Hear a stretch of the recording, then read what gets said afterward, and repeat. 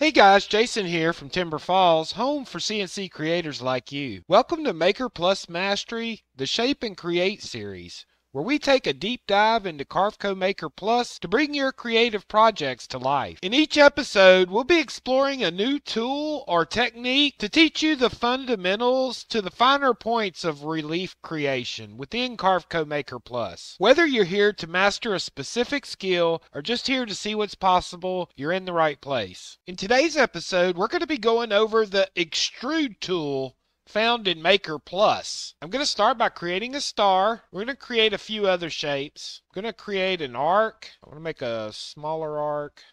I'm going to use the square tool. I'm going to make a little square here. And I'm using my node editor to edit and cut this in half. I'll show you why I'm doing this all in just a second. The reason I'm creating these other small little shapes is these are going to be the shapes of our profiles. In our last episode, we covered the shape editor tool. The shape editor is kind of like the flood fill for vectors using shapes. Or using a closed vector, you're able to flood fill that vector with an entire shape. The Extrude tool is sort of like the profile of shapes. So instead of flood filling the vector, we're actually just going to profile the vector. Now, because I had that star shape selected when we opened the tool, it's automatically picked this as the drive rail. You can always change what drive rail by selecting a vector and then hitting the drive rail select button over here. Now it's important to know that these drive rails have a direction.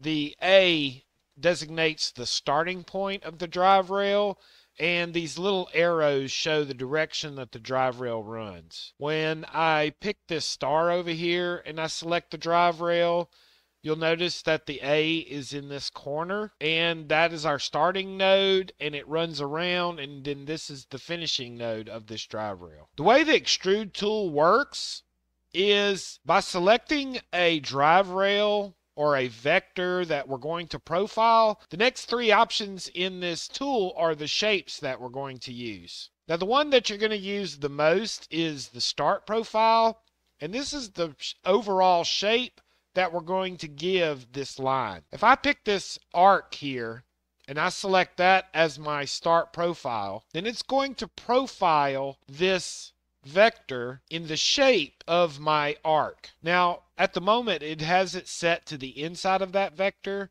Up here, you have the option to also select the outside of the vector. And if we use the outside of the vector, you can see it makes the corners more rounded.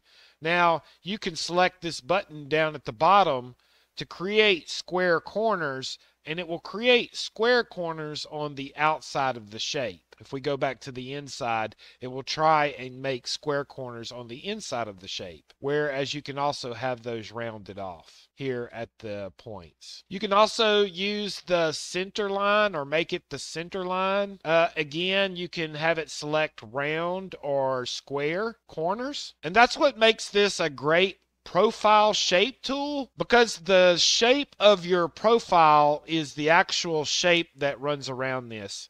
Now, each one of these nodes controls the shape from the start to the finish of the shape. And what I mean is, if I grab one of these nodes and I move it outwards, you can see that by changing the size of our arc, we are changing the size of this profile arc. If I grab the middle, I can change the height of that profile arc or the shape of that profile arc. Because we're using the center line, as I move either one of the start or finish nodes, we're affecting it from the center point. If we're using the inside or outside, let's keep those square on, it will affect the shape from that node. So you're affecting either the inside of the shape or the outside of the shape. I'm going to pick this square at the bottom and select this as our start profile. Now you can see, because I have a more angular shape, that we can control the angles or the shape of our star. And by making this smaller, we can make that shape smaller. You can control the shape of these angles by moving this center node in and out. And you can do different shapes that will give you even in the recessed or the positive. You also have this button here that will invert the curve that will automatically switch this back and forth between a positive or negative relief. And this is all using the start node or start profile. Now the in profile and the Z modulation profile, when using these two options, it works best if you're using an open vector as your drive rail. And the reason for this is because the in profile and the Z modulation change the shape between the start and end node.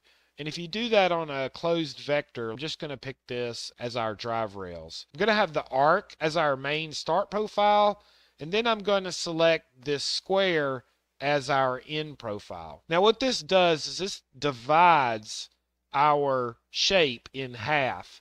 The first half of it is going to have the shape of our start profile, and the last half of it is going to have the shape of our end profile. So in this example, we're starting off with a round shape, but we're ending with a square shape.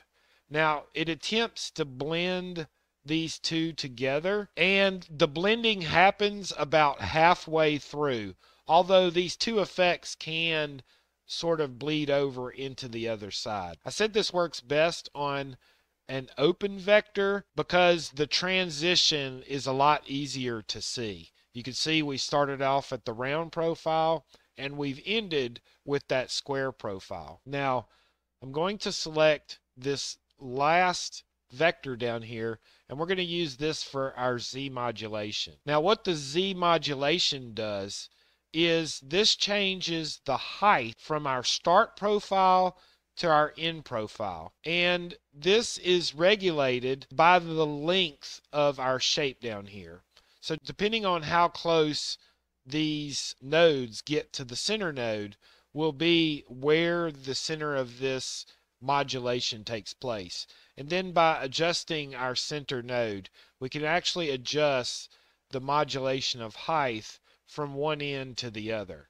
And this is a way that you can create sort of a fade that starts from a top point and fades down to the bottom of this profile relief. This is a very powerful tool because it allows you to profile any shape or vector, and you can control not only the shape of the overall 3D model, but you also can adjust the transitional shape from front to end, and then also the modulation or height of that overall shape using Z modulation. Now for everyone who's sort of starting off, I would highly suggest that in the beginning, only using the start profile, and then once you get comfortable using one modulation or variation, then you get a lot more comfortable selecting the end profiles and the Z modulation. This is a quick way to create little raised shapes on their own that are independent of the overall